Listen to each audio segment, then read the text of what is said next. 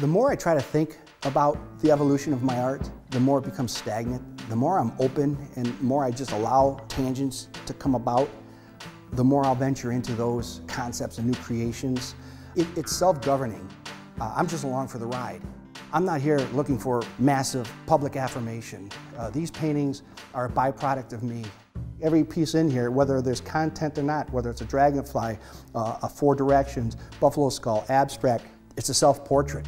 And I thought for all these years, for centuries and centuries, artists were to be the narratives of society, whether it be biblical scenes, religious scenes, medical scenes. They were the photograph, they were the camera. When the camera came around, you know, all these artists thought, this is great, we're all out of a job. But the Impressionists said, no, we're going to go one step further. We're going to give our impression of these things now.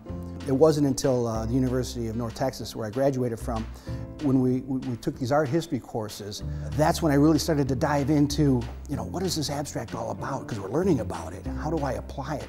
I didn't know it at the time, but when I started to paint these abstracts, due to what I've learned through art history with the Impressionists, I was going to be an artist.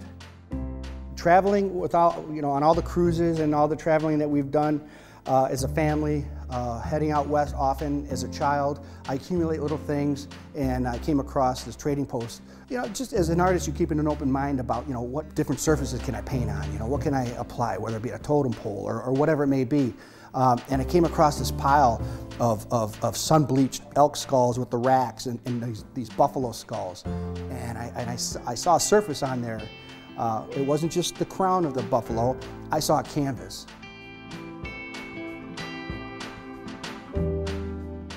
There's a great quote by James Bryce, 1888, the West is the most American part of America. And when you think of the West, you think of the animal, you think of just the wild frontier, and I think of a buffalo. You know, whether it be John Wayne or maybe the Henry rifle or whatever it may be. But in regards to animal-wise, this was the heart and soul of what I think America West is. And this is a beautiful representation of the West. Here, hunting thunder, what I've done is I've incorporated what I think is a very profound statement in regards to hunting. When we go hunting, it is not our arrows that kill the buffalo. However powerful the bow, it is nature that kills the buffalo, big thunder. That's a great outlook. You know, we're all part of nature. There's a saying, it's not the destination, it's the journey. And that application to get to that dragonfly or the headdress or even the abstract shouldn't be so mapped out. I want it to go ahead and to be enjoyable. I know it'll be a dragonfly, but what colors will I use? I don't know until I grab that color. The headdress will be different from each one before, and it may be the blue theme or an orange theme or an earth tone or whatever it may be. Knowing that you have a blank canvas and you're going to start with a single stroke of color or ink or graphite or whatever it may be, and to know that this is going to be a blast. That is a wonderful way to make a living. There's no predestination, there's no preconceived colors, there's no applications that I'm thinking about. It's spontaneous, and there's just the flow. To me, I think that is the essence. Pure, unadulterated creativity when you can do that.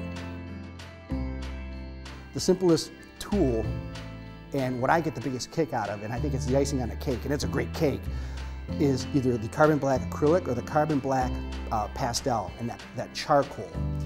That black pops. It just illuminates off the neons and the colors and just adds that wow factor.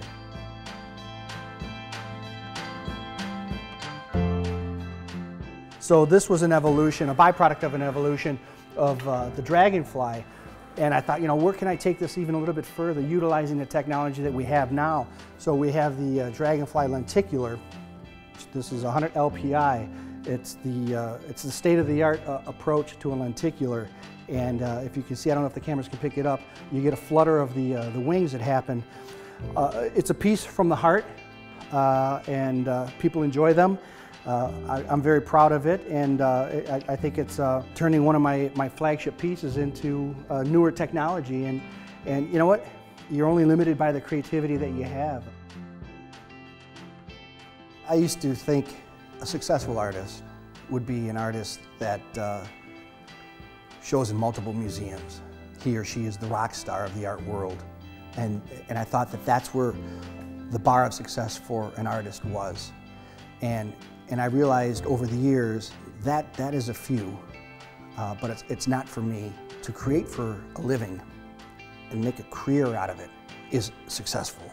If I maintain this popularity or income or whatever it may be, I'm more than successful for me. I'd rather hang in homes than in museums. Home is where the heart is. Home is where the art is. You know what? I want to be in people's homes. This is where they live. This is where life happens for these people. This is their dwelling. This is where their children are raised. This is where good times are, bad times, life, death. This is their home. And they only have so much wall space. And your art is there.